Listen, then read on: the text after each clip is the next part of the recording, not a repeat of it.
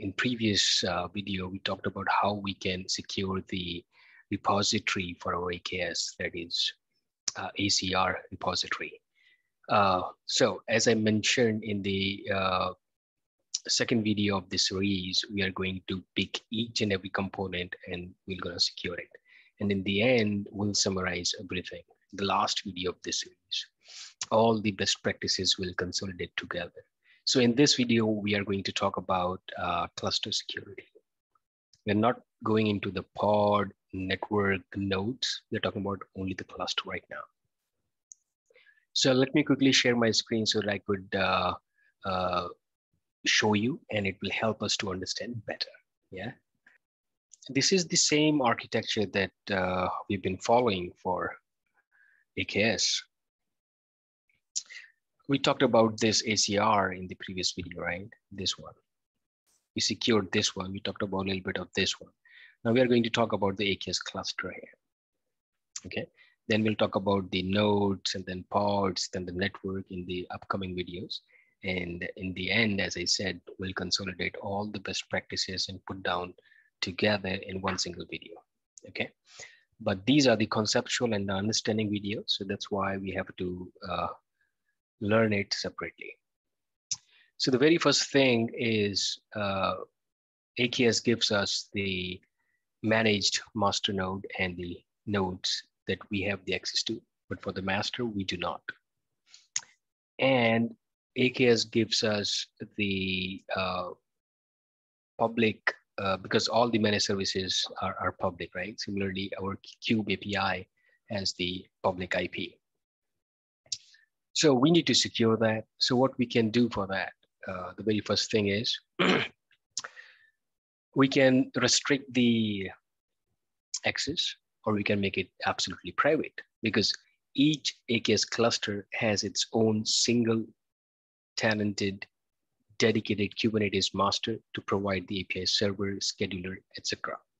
And by default, the Kubernetes API server uses a public IP address, as I said, and a fully qualified domain name. So what we can do for master, what we are going to do, restrict the access, whitelist the IPs, or create private cluster. You can, yes, of course, you heard me correctly. You can create the private cluster as well. Okay. Now, the second thing that we have been covering many times, but that's a very important thing, which is first, we're going to manage the access through the whitelisting the IP address. The second, using RBAC. Now, recommendation is don't use the Kube RBAC separately. Let's integrate Azure AD and utilize the bindings and manage the permission centralized, of course, with the principle of least privileged, right? That's how we can secure the access. The third one is, it is always recommended to run your workload on the latest version, because this comes with the features and of course, saving the vulnerabilities as well. Now, if you're not running on the latest version, Kubernetes or AKS provides you an orchestration tool by which you can upgrade your AKS cluster easily. And this upgrade orchestration include both Kubernetes master and agent components. And this upgrade happens just like rolling updates, code and drain, that's what they call it. And you can easily upgrade your cluster without hampering your workloads. Then the other part is, I think this would be the last one for the cluster, which is we need to always enable the master component logs. Yeah, AKS master components logs, which is very beneficial to you.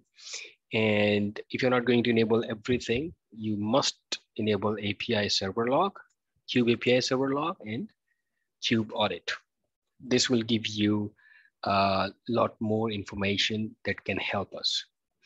So this is a small video where we are trying to secure our cluster. In the next video, we'll go with the another component. Well, thank you for watching and you have a good day. Let's learn something new in next video because we already learned for this video. Take care.